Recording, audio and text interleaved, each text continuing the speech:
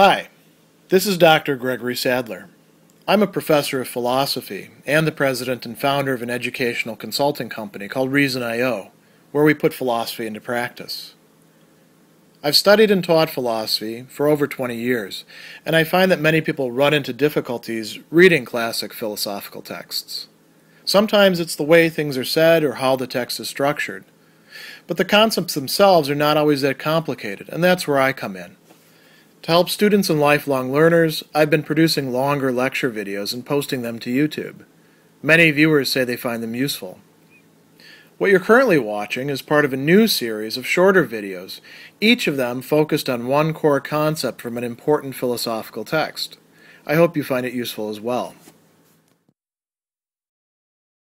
In Chapter 1 of her work, The Virtue of Selfishness, which is the essay, The Objectivist Ethics, Ayn Rand is going to set out a sort of, to those who know this sort of thing, a rather familiar hierarchy of being that places humans at the top and mere being, or as she calls it, matter, at the bottom, and has animals located below human beings and plants located below them, in between matter and bare being and animals. All of these are material things, but some of them are living and some of them are conscious. Now, the reason why she's elaborating this, and we're representing it sort of schematically in a way that she doesn't admittedly do within this essay, is because we can see how you move from one stage to the next and what the implications of that are from her philosophical and ethical perspective, which is focused here primarily on two things. One is the notion of survival as that kind of thing, and the other is the generation of values.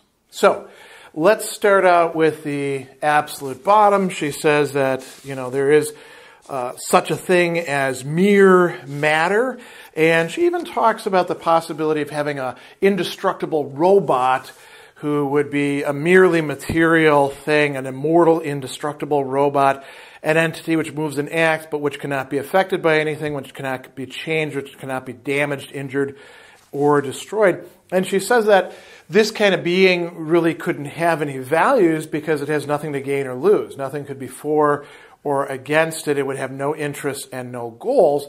It's only living things that can do that. Matter, as she says, is indestructible. It changes its forms. It cannot cease to exist.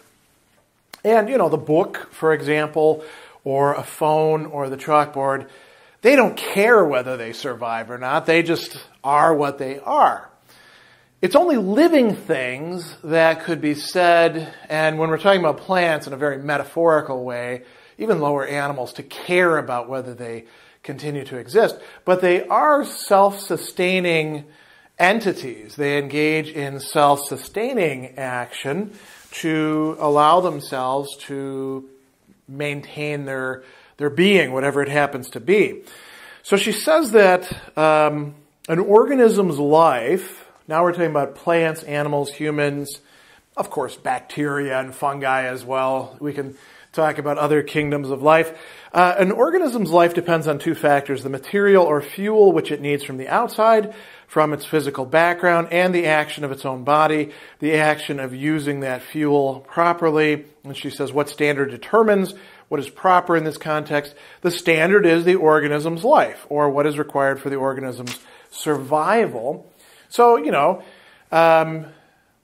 different kinds of plants and animals and single-celled organisms and, other things, whatever other kinds of life we want to imagine, they attempt to maintain themselves in existence by carrying out their typical activities that are largely, we would say nowadays, the product of their DNA, right? So when it comes to plants, she says that plants are really just engaging in sort of what she calls automatic physical functions. They're not doing anything consciously or deliberately. She calls these, for that reason, simpler organisms. They are not actually conscious. They don't feel, for example, pleasure and pain. They don't have intentionality of moving towards or away from things. They're just doing essentially what their programming has directed them to do. So, we might say similar things about bacteria. We might say similar things about other things, molds and things like that as well. Although with bacteria, in some respect, they're a little bit more like animals. Be interesting to think about where a virus fits in there as well. A virus really is. We're not even sure whether they're qualified as life or not. They definitely do reproduce. So we're going to leave plants aside. We're mostly interested in her discussion of conscious being, which is animals and human beings. So she goes on and she says, a plant has no choice of action, right? It just does what it does. But higher organisms like animals and human beings cannot just do automatic physical functions. Their needs are more complex. The range of their actions is wider. Even if we think about really low-level animals, think about, for example, a tick, which essentially is a tick-producing factory. I mean, they do mate, and they suck blood, in order to produce more ticks. And they really, as far as I understand, have only two modes of sense, vibration and heat. They're barely conscious, we might say, Similarly, with many other arthropods, we might say, well, there's not a lot going on there, or mollusks. Does an oyster really engage in much consciousness? Not really, but it does engage in some. It does respond to its environment, and insofar as they are mobile at all, they're making what we can call choices by a kind of analogy. So she says that the range of actions required for the survival of higher organisms is wider. It's proportionate to the range, and here comes a key idea, of their consciousness. So here is where she talks about sensations, perceptions, and concepts. Sensations are the lowest form of consciousness. All of these are involved in consciousness, right? Not all organisms go beyond mere sensations. But then there's perceptions and then there's concepts. So let's see what she has to say about these. She says, the lower of the conscious species possess only the faculty of sensation, which is sufficient to direct their action and provide for their needs. A sensation is produced by an automatic reaction of a sense organ to a stimulus from the outside world. It lasts for the duration of the immediate moment, as long as the stimulus lasts and no longer. She calls them an automatic response. And here's an interesting turn of phrase, an automatic form of knowledge. Now, if this is knowledge, it's knowledge in a very attenuated sense. So she says that a consciousness of this sort can neither seek nor evade them. And she goes on and she says, an organism that possesses only the faculty of sensation is guided by the pleasure-pain mechanism of its body. And here she says, an automatic knowledge and an automatic code of values. And again, we might think about many of the arthropods, for example, again, ticks. Although, we might be careful in thinking about some spiders. Maybe some spiders actually have perceptions in the way that Rand is going to talk about it in just a moment. But, an oyster as well. It sucks in, whatever it happens to eat. I'm not really that well-read on oyster biology. And then it enjoys it, I guess. When it finds something that it doesn't like, a little bit of sand, it starts making the pearl around it so as to not have to feel the thing that's disturbing it, right? And all of these are essentially automatic processes. They're not really that fundamentally different than those of plants, other than that they have a wider scope and wider range. But then we get to, she says, perceptions. She says higher organisms possess a much more potent form of consciousness. They possess a faculty of retaining sensations. So we're talking about memory here, right? Which is the faculty of perception. A perception is a group of sensations automatically retained and integrated by the brain of a living organism. That gives it the ability to be aware not of a single stimuli, and here we have an important transition, but of entities, of things. It can recognize that sort of thing as that sort of thing. And again, this is probably highly dependent on the kind of organism that we're talking about. So, when a spider sees you moving your hand towards it with its multiple eyes and multiple kinds of eyes, it's not like the spider understands, well, that's a human being. It just understands it as, this is a big thing coming at me and it's kind of a threat. I'd better watch out. Or I suppose that, if I can't do anything else, I better bite it and hope for the best, right? But think about higher animals such as those that we make into pets. They may have an incredibly complex array of what here Rand is calling perceptions, or sometimes she'll also use the word percepts. So when my cat wakes up in the morning, I'll just use her as an example. She's typically got, my hands nestled around her, and she uses me as part of her bed and, lays her little head on my hands. And so there's probably a percept of comfort, and this is my person, because she's very attached to me. And then we get up, and I get out of bed, and she stretches herself and, goes and gets some water. Perceiving water is something that is to be drunk, and distinguishing between, say, water that doesn't taste good and water that does taste good, that's all a matter of percepts, right? That's not mere sensations at this point. And if the water bowl is empty, she'll look up at me and kind of hint at me that I should fill it up. There's a fairly complex process going on there. Then we go downstairs and, we'll get to the head of the stairs, and sometimes she wants me to pick her up so she doesn't have to climb down herself. She's 17 years old, so it's perfectly understandable. And then, it's time to feed her. And she'll hop up where the food dish is and look over at me like, hey, dummy, gonna feed me now? And as soon as she sees me going for the can of her special kidney food, because she's an old cat, she's already attuned. All right, now we're gonna get something to eat. And same thing if it's Catterday and we give her fancy feast little portion, which she likes even better. These are all percepts. And they're part of a complex, dynamic system, but it is still rather limited, right? What animals are capable of. So she says here, an animal's actions that has percepts are not single discrete responses to single separate stimuli, but they're directed by an integrated awareness of the perceptual reality confronting it. It's able to grasp the perceptual concretes immediately present and form automatic perceptual associations, but it can't go any further. So there's limitations here.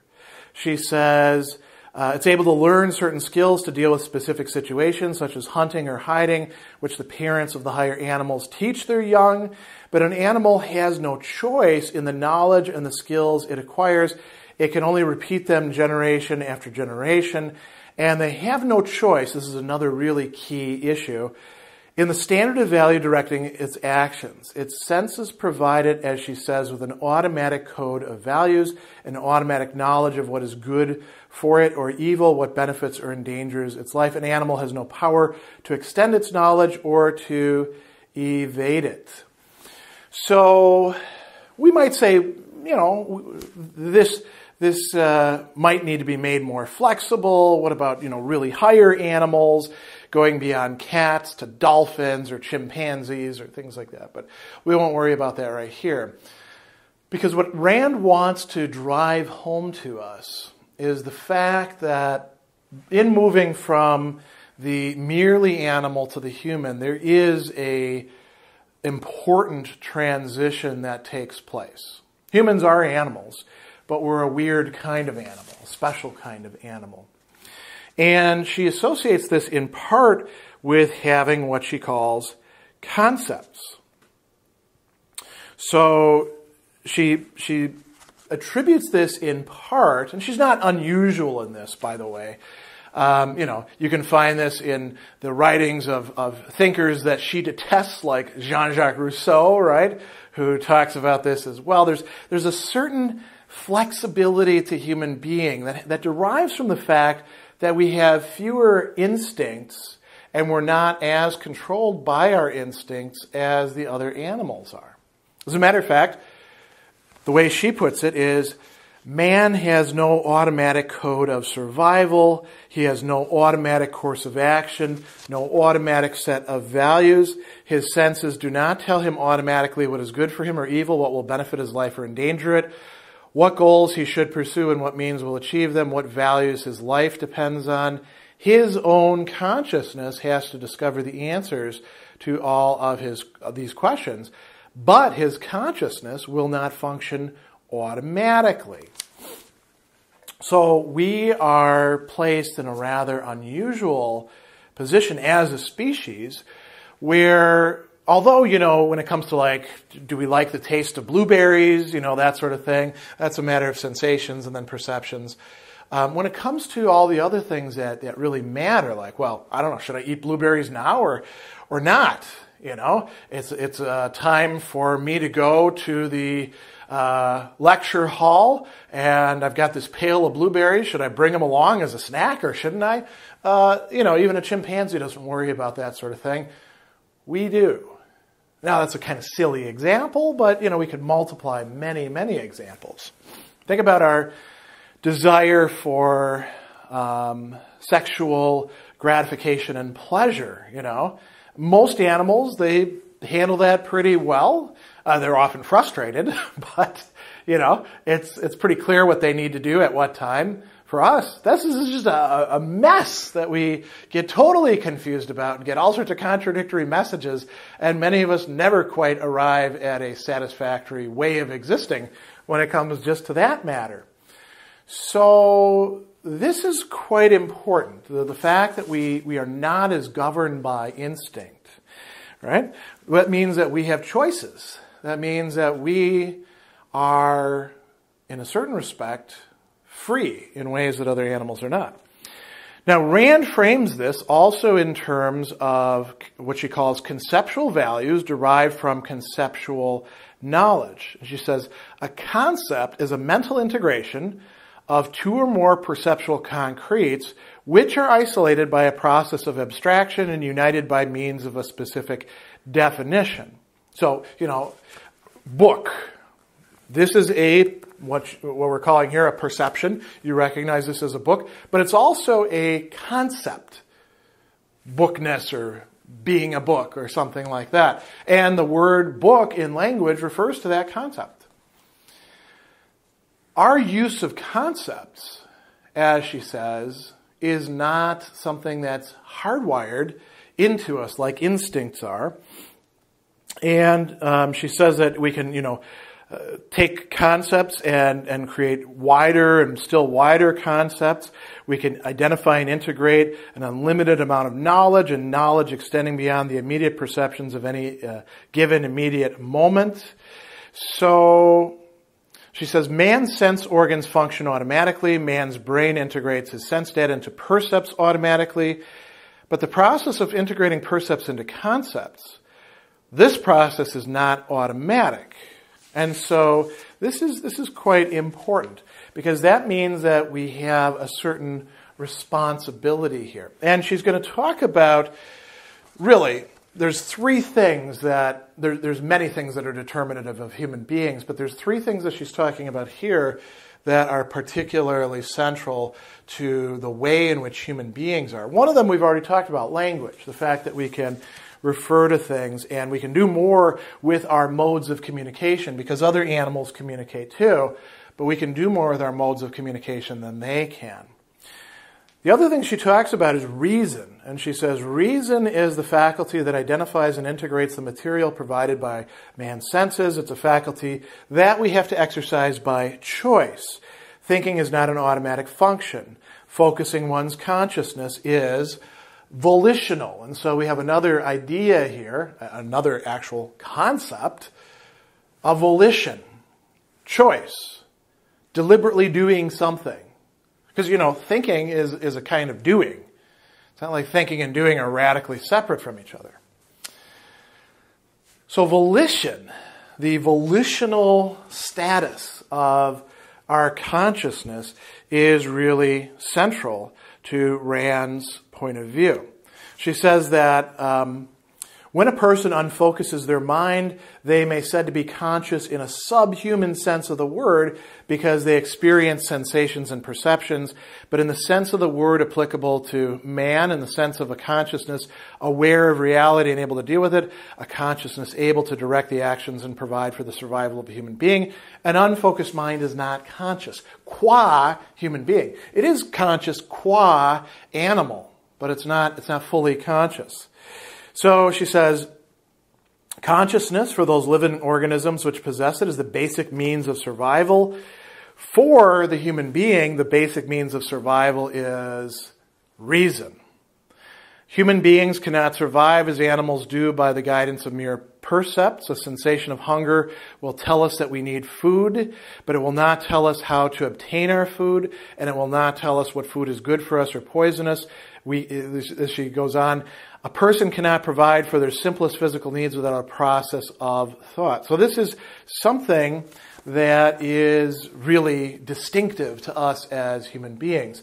This faculty, this capacity of reason. And notice she's not saying that reason is something like an on-off switch that flips as soon as you go from the animal to the human, or at a certain age, like turning 12, boom, now I'm a rational being. It's a continual process that we have to exercise. And I think on this point, Rand is actually saying things that are quite similar to so many other theorists, some of whom she agrees with, like Aristotle, who she thinks is the best ever, some of whom she denigrates.